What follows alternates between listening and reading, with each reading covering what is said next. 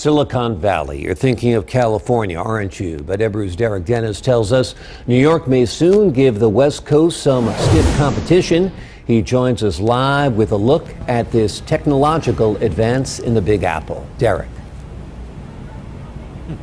Well, Logan, for many years, we've heard of Silicon Valley being in the San Francisco area of California. That's been home to Facebook and Twitter and Google. Well, now the trend is towards smaller startup companies, and many of them are getting their start right here in New York City. The hustle and bustle of New York City is now busier than ever, thanks to companies like Motivo and Unifor in the city's 23rd Street Flatiron District partnership, creating the new Silicon Valley of the East.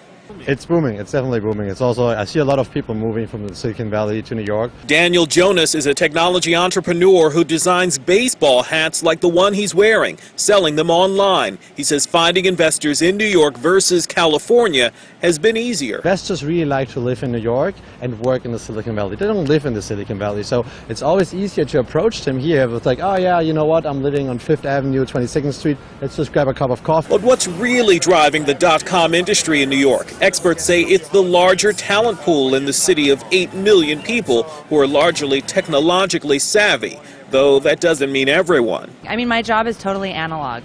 I'm a hairdresser, so this is like how I text people, email, but to ask me about software, I have no idea. And that's the problem, says Jeremy Levine of Bessemer Venture Partners. His company invests in New York City startups and says it could take years for the industry here to catch up to California. I live in New York. I love New York. I'd love to find more great companies in New York.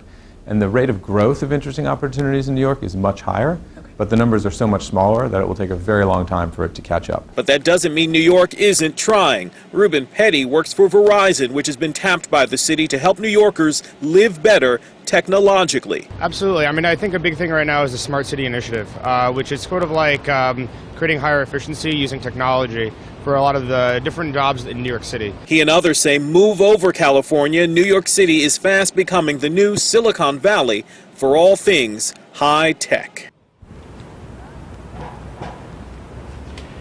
And the high-tech industry is so important to New York City that the city has created an agency, the New York City Economic Development Corporation, whose mission is to drive economic growth, particularly high-tech growth for the city, creating jobs, infrastructure, and opportunities for New Yorkers to thrive.